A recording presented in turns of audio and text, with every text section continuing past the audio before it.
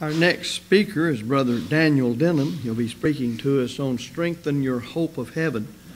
Daniel was born in Pensacola, Florida, back in 1956. He is a graduate of the Bellevue Preacher Training School when William S. Klein was the director and one of the teachers.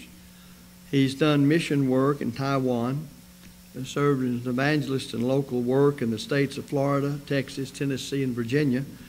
And he currently works with the North River congregation in Parrish, Florida. He's authored a couple of tracts and numerous articles for Brotherhood publications. He has also authored chapters for Sunday lectureship books. He's married to the former Barbara Stancliffe, and they have 3 children, Sean, Trevor, Megan. Megan's with us today, and they have 2 grandchildren. We're very glad to have him with us, and something he didn't put on here, but most of us who deal with him all the time know that he is somewhat of an authority in the Greek language. And we appreciate that. That comes in very handy to the rest of us many times, and I've said this numerous times. But if I'm going to debate somebody, I like to look either to the left hand or the right and see Daniel sitting beside me. He's a great help in the debates we've engaged in, and we appreciate his work for the Lord. And I want to say this one thing. I had asked Michael Hatcher to introduce you. He is nowhere to be found. I don't know what that means, but I'm here and he's gone. Come and speak to us on Strengthen Your Hope of Heaven.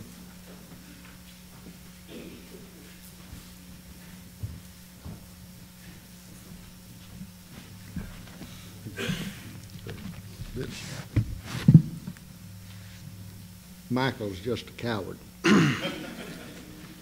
Don't tell him I said that.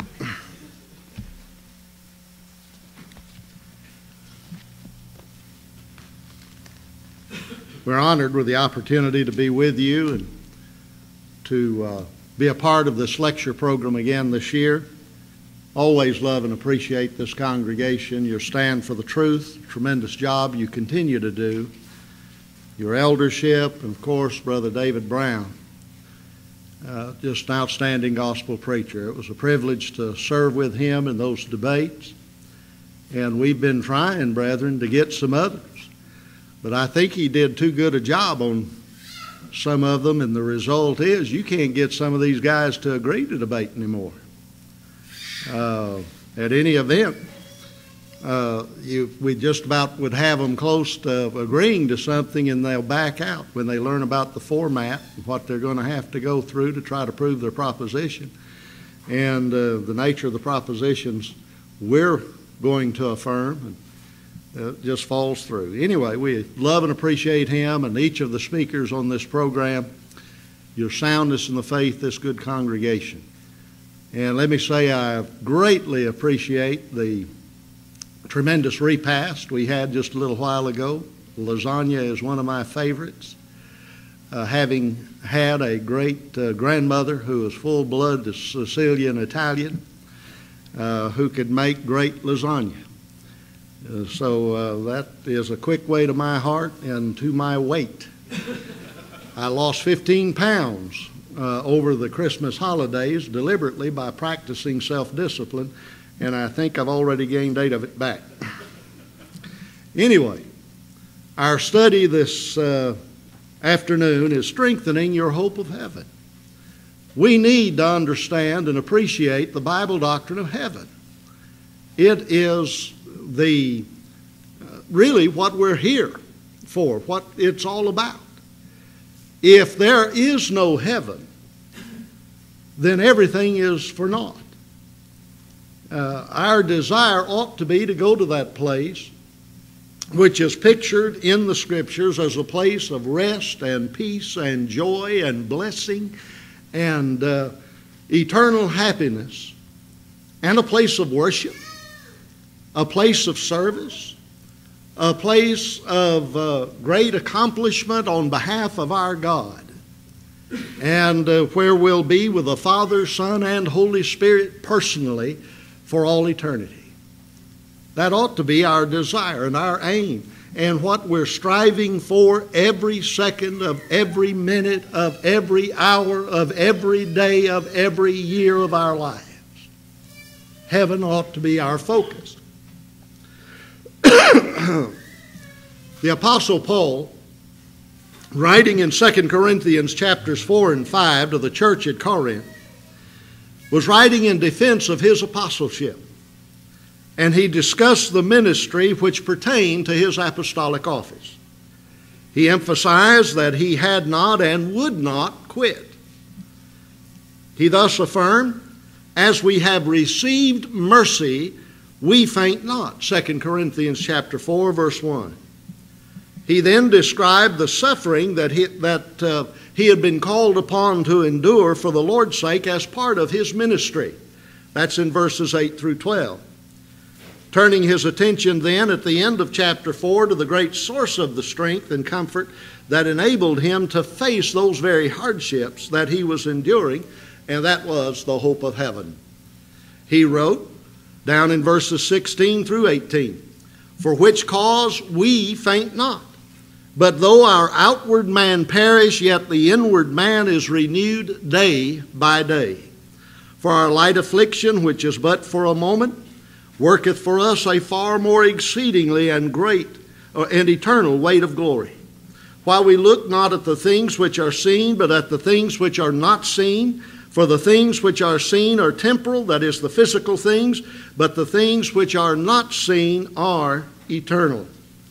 The opening clause to this paragraph reads in the New King James Version, "Therefore we do not lose heart."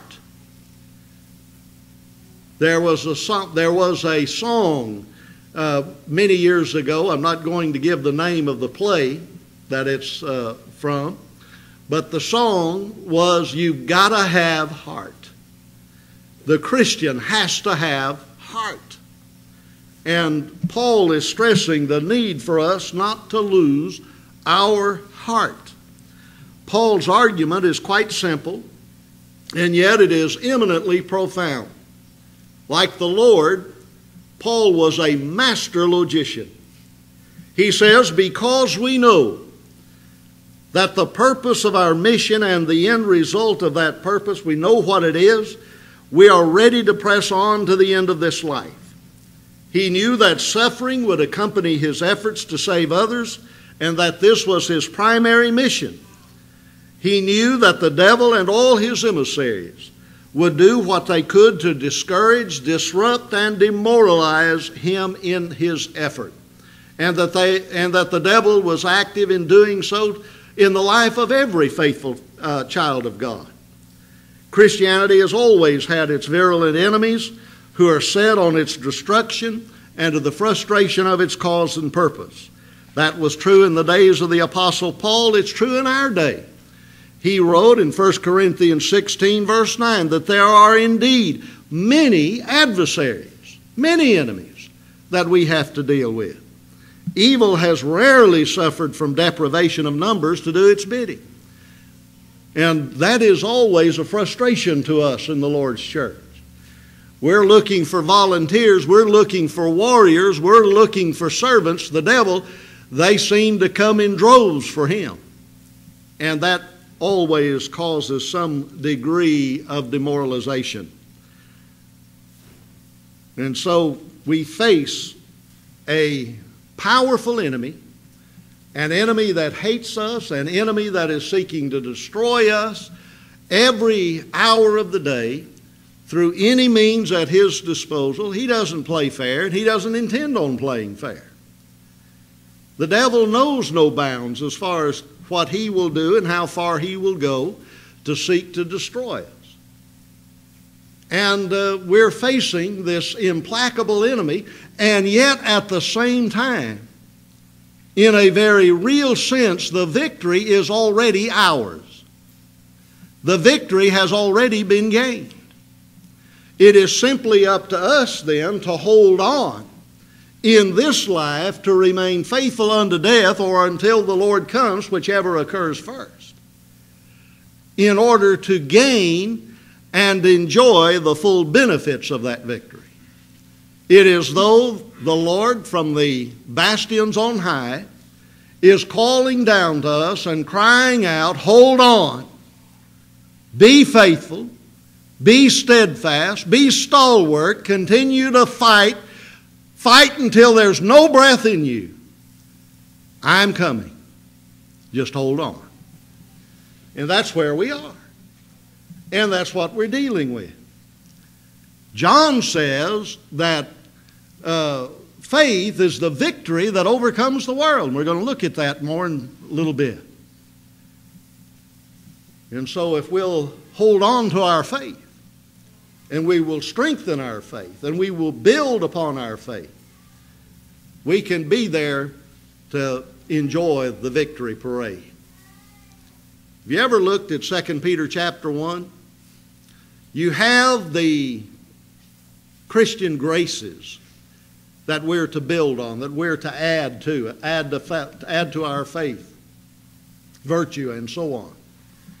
And then, as Peter goes through there, he describes the result of having these graces.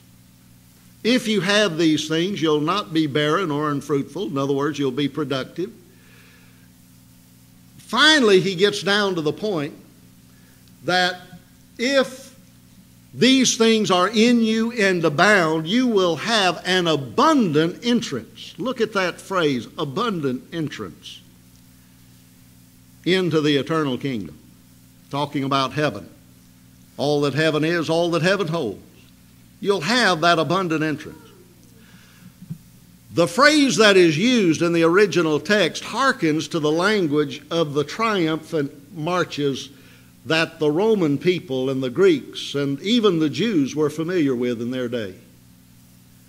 When a general was triumphant in battle and when a nation was victorious, they would celebrate by marching their captives and also the captured booty and goods and so on, the spoils of war. And they would erect monuments and would have a great parade. We've had those in similar fashion as a result of World War I and World War II, particularly World War II, with the surrender of the Germans in Europe, and then following that, the surrender of the Japanese in the Pacific. This is the kind of victorious language that the Lord, that the Holy Spirit inspired Paul to use in describing the entrance of the Christian into heaven. It's as though it's going to be a victory parade. Triumphant march. And we need to recognize that, appreciate that fact, and then do what is necessary to be part of the parade. There's an old saying, everyone loves a parade. But there will be no greater one than that of the righteous entering into heaven in eternity. And no one more important. The answer to the trials and hardships of life is simply this. It is the focus that we must put on heaven and the need then to strengthen our hope in heaven. The very first principle that we begin with that is so important toward that is that of faith itself. As we said, 1 John chapter 5, verse 4, faith is the victory that overcomes the world. About 20 years ago, in the lectureship at, in fact, it was actually in 1987, I believe, the very first lectureship, Firm Foundation Lectureship in Chattanooga. A survey was done among the speakers of that program as well as others who were present, other preachers and elders.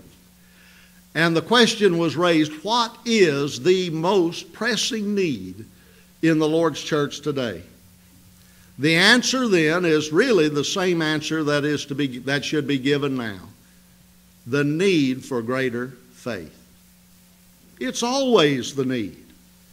I believe it is the lack of faith that, or the failure to have proper faith that is spoken of in Hebrews chapter 11 as the sin that does so easily beset us. That is the sin of unbelief, disobedience. And it is the root of all of our other problems. Why do we have problems with false teachers running rampant in the brotherhood? Because we do not have brethren that have enough faith, by and large, who will stand up and tell them, hush, we're done with this. We need elders who have the faith to face false teachers and say, that's it, no more. You're done.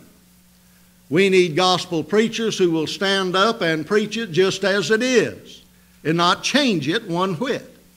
We need deacons who will get up and do their job and carry out their responsibilities as God has intended them to do. And we need members who will not just sit in the pews and amen. They will actually back up solid, sound gospel preaching and godly elders doing their work.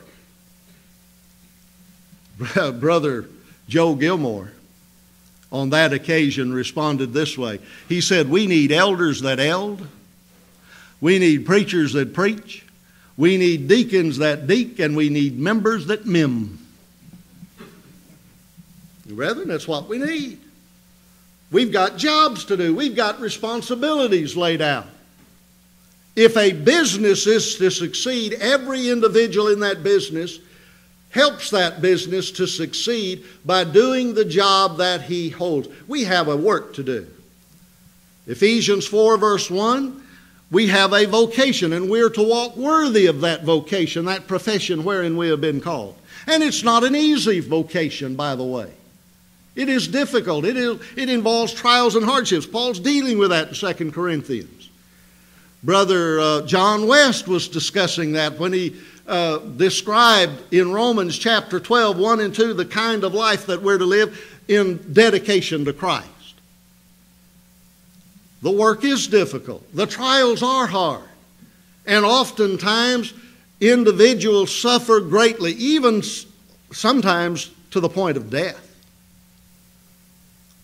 They're actually killed in the line of duty in serving the Lord.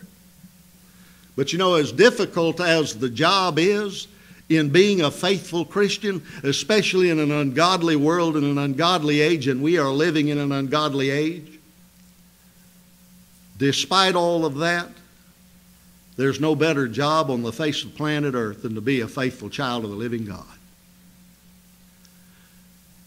As one brother used to say, Brother George Darling used to have this phrase. He said, you know, the work is difficult, he said, but the retirement plan's out of this world.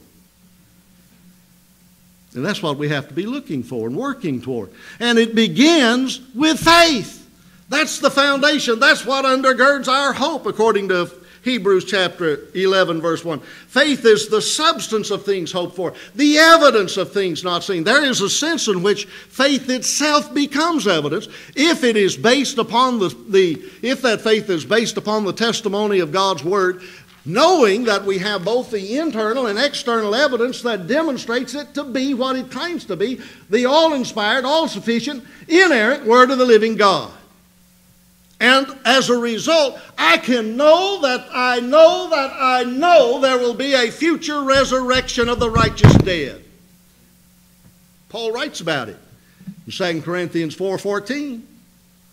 And so here in the Bible it affirms the righteous are going to be raised. They're going to go to heaven.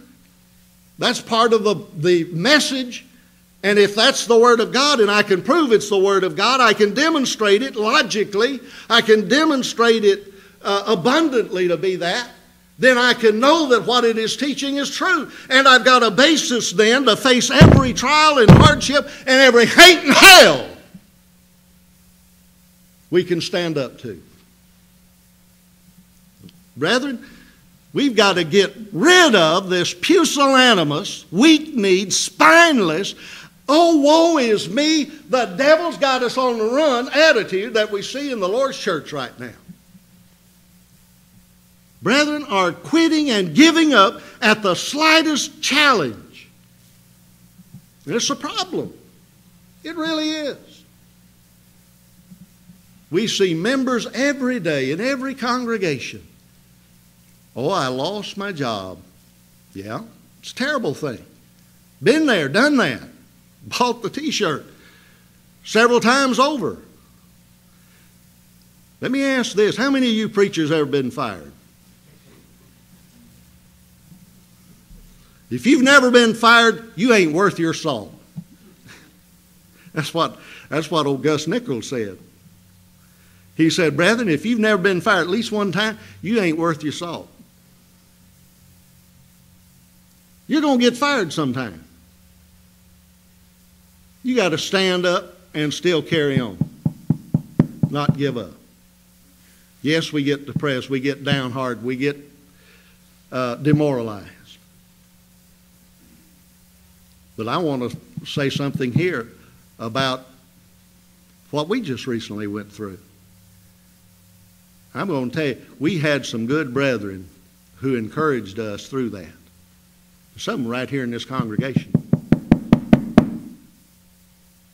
Some of them are sitting right here in this audience. And even though they've had their hardships and trials and difficulties, they were there to help lend a word of encouragement or help to do what they could to help us. We got through it. Brethren, we've got to work together. We've got to fight together. We've got to stand together. We've got to stand shoulder to shoulder together. And we've got to win out together. If you are going to go to heaven, you're going to have to go to heaven with someone else. You're going to go to heaven with their help, and you're going to go to heaven helping them to get there. That's the very nature of Christianity. It's the very nature of the system that we have. And we must have greater dedication. We must have greater faith in God that He will bring us through regardless of what we go through and regardless of the trials of this life. Our faith must rest upon the firm foundation of the Word of God, because it is by that Word that faith comes, Romans 10, verse 17. And without that faith we cannot please God, Hebrews 11:6. We must have full confidence in the authority of the Bible, as Brother Hightower was dealing with earlier today. We must recognize and be able to discern Bible authority for what we do and how we do it and why we do it. We must recognize that the supposed antagonism between faith and knowledge is a false dichotomy, that it is a false antagonism. They're not at odds with one another. And I have a discussion in the manuscript, don't have time to deal with today, concerning this idea that science and faith in God are two separate categories and institutions, and never the twain shall mix. That's simply a false concept that has been sold to religious people to get them to shut up against the evil of evolution. That's the whole purpose of it, is simply to lower the opposition to evolution, because the atheist knows if he can get you to believe in evolution, then he has made God unnecessary. And it's simply a matter of coming to that realization at some point in your life. I have seen so many young people whose faith has been destroyed because it began with the supposition evolution is true, which is absolutely false. Faith is not assuming something to be true and then acting on it as an assumption. It is acting in accordance with our knowledge of the Word of God, which we also know to be true. It is taking God at His word and doing what God said do simply because God said do it. That's what biblical faith is. You want the directions to heaven? Brother Roy Deaver used to give them this way. He said, it's turn right, go straight, keep going until you get there. That's it. Just keep on. Get it right. Stick to it. Stay with it. And as a result, you'll enjoy the victory that faith produces. You also have the provisions of grace involved in this. Paul stressed to the Corinthians that all things are for your sakes, that the abundant grace might, through the thanksgiving of many, redound to the glory of God, 2 Corinthians 4:15. The all things refers to the provisions that God has made in His divine government on behalf of us relative to eternity. First, it clearly included the work of the apostles themselves and the difficulties they endured to bring the gospel to places like Corinth. The very definition of grace, we say unmerited favor, loving kindness, has to do with every provision that God has made, is making, and yet shall make for the ultimate well-being of those who trust in Christ and obey Him in that faith. It involves the provisions that He has made and is making. And that includes the work of the apostles, the inspiration of the Scriptures themselves, the various benefices and blessings that are brought about through the Scriptures and our obedience thereto. Paul had been discussing his own suffering and how this was endured for their sake. Notice, he suffered, they benefited. That was God's grace at work. Yes, Paul suffered. Paul went through hardships because of it, but God was able to work with the situation and bring about good results.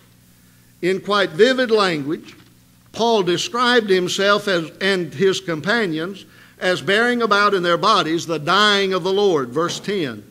And he referred to the fact that death worketh in us, that is, in him and his companions, but life in you, by contrast, that is the Corinthians. The point is this: the difficulties and hardships that Paul endured were ultimately for their sake. These provided through God's grace, charis, that is, unmerited favor, loving kindness, the opportunity for the salvation of the Corinthians.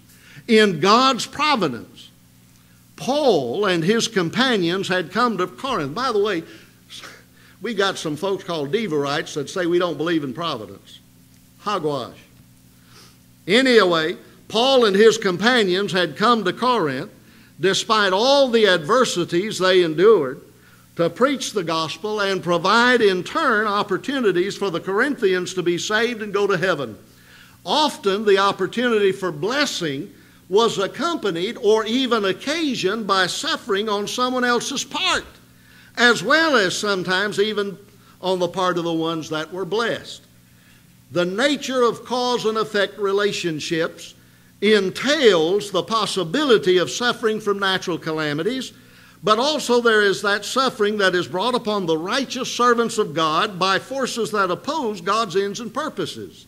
Satan, the god of this world, 2 Corinthians 4:4, is active in opposing the work of the Lord. We need to understand that. He will use anything and anyone at his disposal. But God is able to use the suffering that Satan brings upon the saints actually to further his plans rather than to thwart them. When God's people are determined, key word, determined to persevere despite their trials and hardships, souls will be saved, theirs and those whom they influence for good. God's loving kindness is thus able, through His providence, to work all things out for good. That's exactly what is under consideration in Romans 8, particularly verse 28. All things work together for good to them who love the Lord and are the called according to His purpose. Paul is not saying that all things are good. He is saying that all things work for good. All things can be worked out to that end.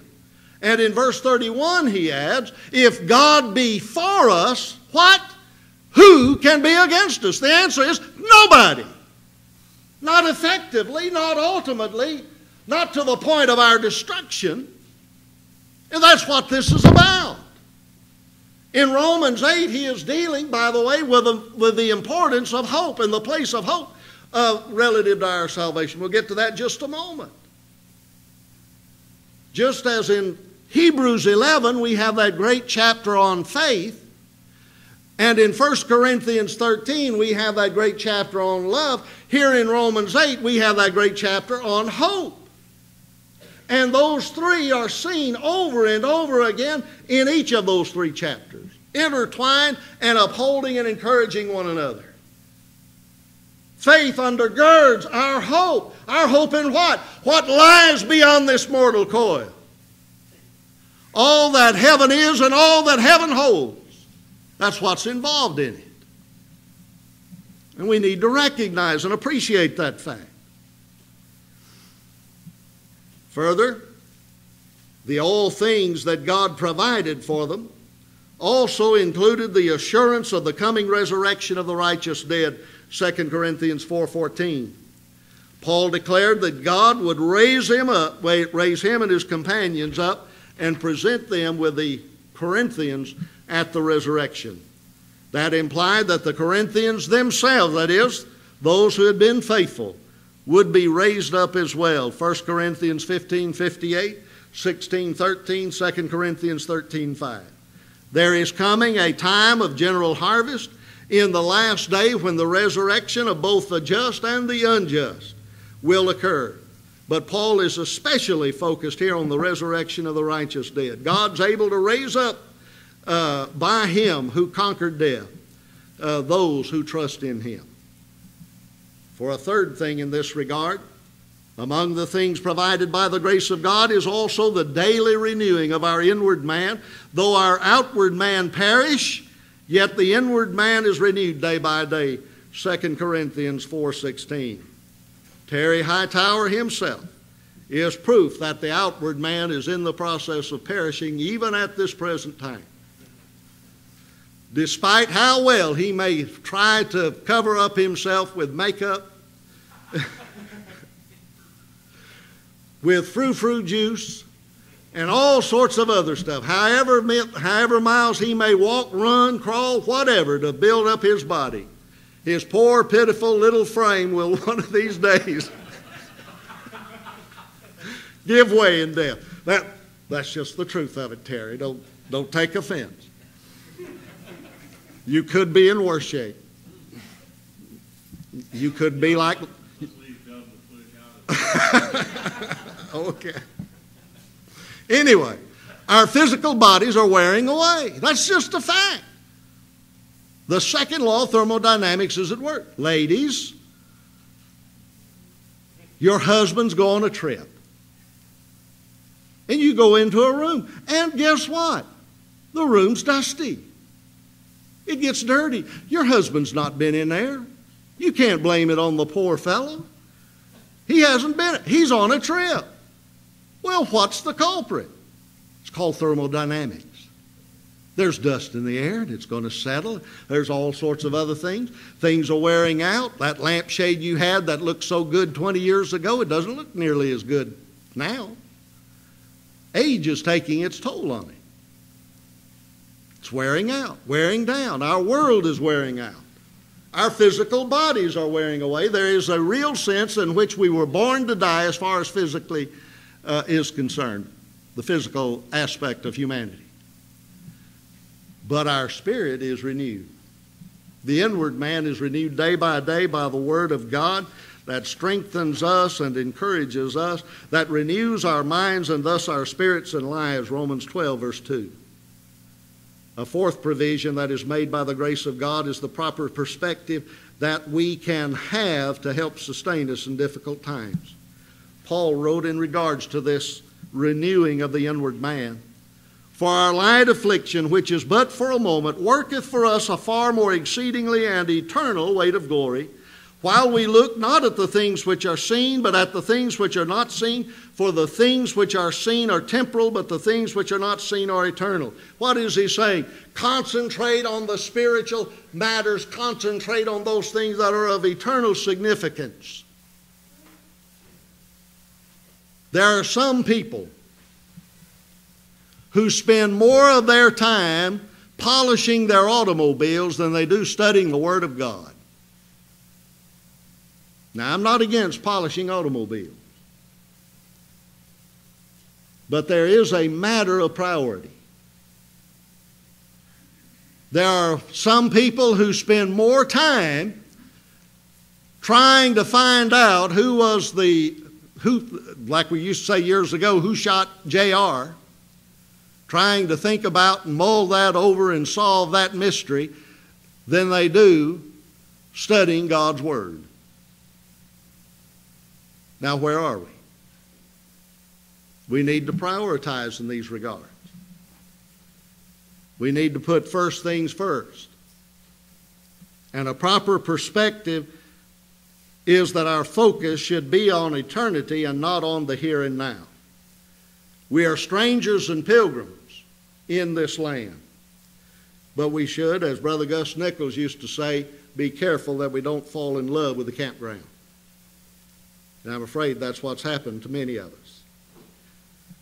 It is appointed unto all men once to die, but after this the judgment, Hebrews 9, verse 27. And so we need to be looking beyond this life to something greater. Each of these provisions was made possible by the grace of God, would help stabilize and strengthen the Corinthians as they dealt with many temptations so prevalent in their wicked city and the vicious persecutions that eventually they would face. Here was a city that had the temple of Aphrodite of Pandemos, over 1,000 temple prostitutes who would walk the streets, and on their sandals a mark would be left in the sand as they walked along. An imprint from their sandals would read, "Follow me," encouraging men and women to go to the temple to commit ungodly acts, particularly homosexuality, bestiality, or bestiality. We say bestiality, it's actually bestiality. Bestiality and other such ungodly acts. They were dealing with that. They were having to confront that. And that's the background to both of those epistles.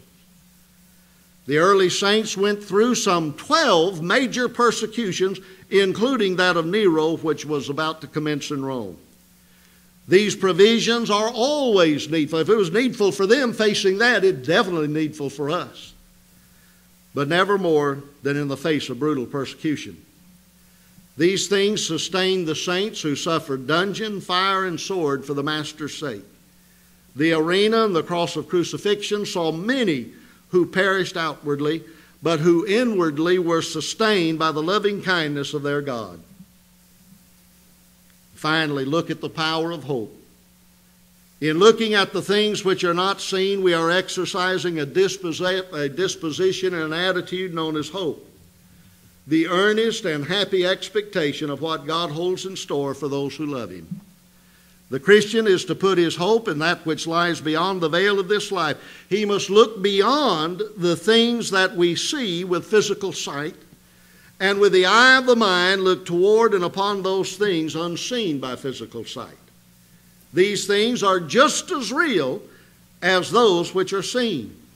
They simply pertain to a higher and better realm, and this is what the materialist simply cannot grasp. One cannot literally see the wind, but the effect of it is nonetheless so manifest we do not doubt its reality. The same is true of the spirit realm. We see its effect every day, even if we try to ignore it. When people reason and draw conclusions, the fact of the spirit realm is implicitly affirmed, as thought is surely a process higher than just the materialistic functioning of chemical processes of the human brain. When people change their mind, when they accept conclusions or opt for other conclusions than those previously held, and so on, they are implicitly affirming the fact of the spirit realm. The attitudes of love, mercy, kindness, compassion, altruism all testify to the existence of the spirit realm. For purely material things of themselves know nothing of such virtues and place no value upon them. In a purely materialistic worldview, every act is morally neutral. It has no virtue, it has no demerit. It is simply a materialistic act driven by materialistic processes without any innate or inherent value beyond that which the materialist derives in the form of animal pleasure. To such people, physical sensation is all that matters. If you want to drive an atheist crazy, and we're doing it right now on the internet, one after another, is to tell him when he writes to you, why in the world are you, an atheist who believes that all that we are is matter in motion, trying to reason with people in order to get them to change their mind, when your materialistic philosophy implies they can only draw the conclusions that materialism demands they draw? Now think about it. If thought is simply the work of biochemical processes, if that is what constitutes human thought, then the ability to reason is simply an illusion. We simply think we're thinking. We're not really thinking, according to the atheist. And then stress this fact. With every sentence they write to try to argue their case, they are actually proving the Christian's case. And that makes them furious. They cannot answer it. They cannot deal with it. Sam Harris wrote a book of over 100 pages. He's their new philosopher-in-chief of the new atheism. He wrote a book on free will in which he comes to the conclusion free will really doesn't exist. But throughout the book, he's trying to prove, now get this, Terry, he's trying to prove that and convince you to change your mind that free will does not really exist. Well, if it doesn't exist, you couldn't change your mind to start with. You're only going to draw conclusions that the biochemical processes make you draw. Why then write a book? Absolutely absurd. And that's where we are. We are saved by hope. Romans 8:24 and following. And we need to recognize the importance of it. People who have hope, and especially that hope founded upon fact, upon truth, upon what is right and proper in the sight of Almighty God. As Paul says, we are more than conquerors through Him who loved us and gave Himself for us. Thank you.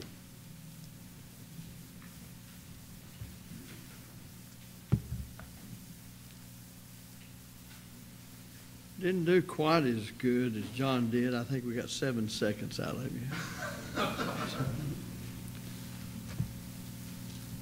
I think with the atheist that it's much like the late Brother Bales, when I had him in school years ago, would say about all of the stuff that atheists try to bring up. Sad part about it is, he came to marriage, divorce, remarriage, he did some of the same thing. Is that he said, well, you're just simply throwing dust in the air and then complaining because you can't see. And a great many arguments simply satisfy the person that didn't want to believe in God in the first place, and what he's doing is just fortifying himself. We appreciate those words that take us beyond the material, take us beyond what can be seen through sight, and that remind us that the Christian has a view of things, if it's anchored in the truth of the Bible, that nobody else has. It is food that others who know not the Word of God and have confidence in God through that Word, they cannot have, because we walk by faith and not by sight. Well, since faith comes by hearing the Word of God, then we walk as the Word of God leads us. When you prove the Bible to be the Word of God, then it becomes proof for anything else, and it's proof that there is an afterlife, there is a spirit, there is a heaven, and there is a hell. And the whole reason for this lectureship, the reason this building stands here, and all that we do, if we're what we ought to be, is because we want to go to heaven. There's nothing else that matters. There's a lot of places we want to go in this life we don't get to. Some places we wish we never had gone. And one place I wish you hadn't gone, though, and I don't know whether my wife will hear this or not, but when you talked about the dust settling, and I'm in my easy chair, and she now has ammunition to get on to me further to get me out of it, because she'll be just like the dust settling and won't get up. That's the way she'll put it. So we have a bone to pick with you a little later. But right now, we'll stand dismissed for about 10 minutes. Thank you very much.